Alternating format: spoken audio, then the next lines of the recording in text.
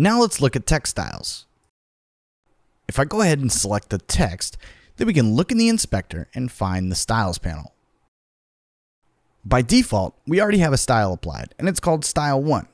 We could, for example, rename it, maybe something like Main Style. In addition to that, we have a ton of other options that we can change that you'd find in any other software. This field here changes the font. We can select any of them that we want. And here we have our font size. This next option allows us to choose what format we want the font. In this case, we can choose extra bold. This option here allows us to adjust our line height.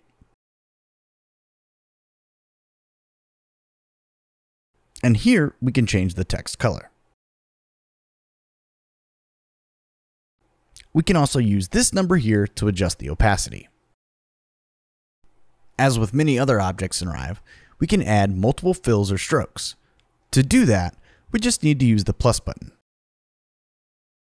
In this case, we have the option to add a fill, or the other one is a stroke.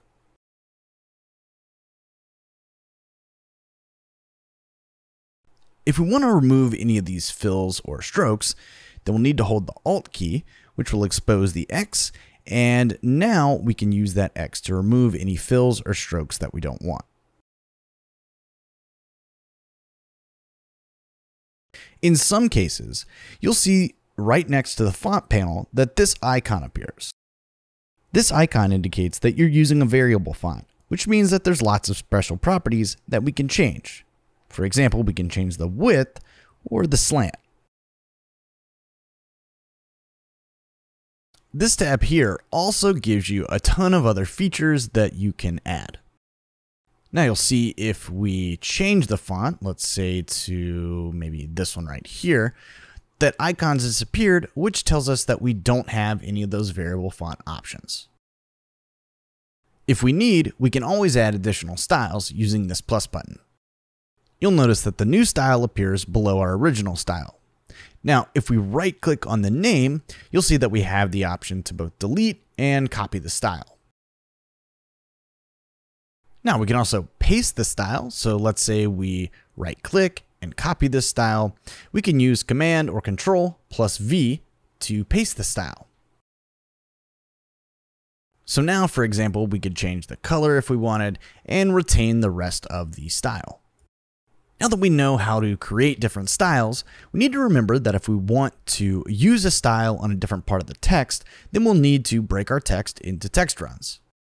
Once we've created our styles, we can use this button here to apply our different styles to the different runs.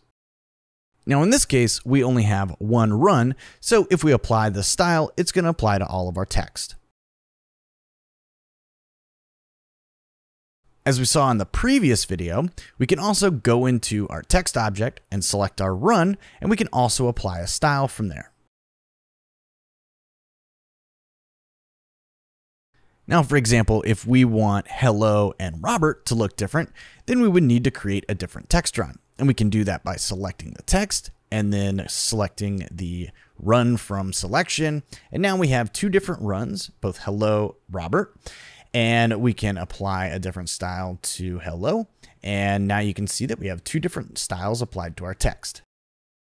And you'll also see that if we go into the inspector and make any changes, then those changes are reflected in the style.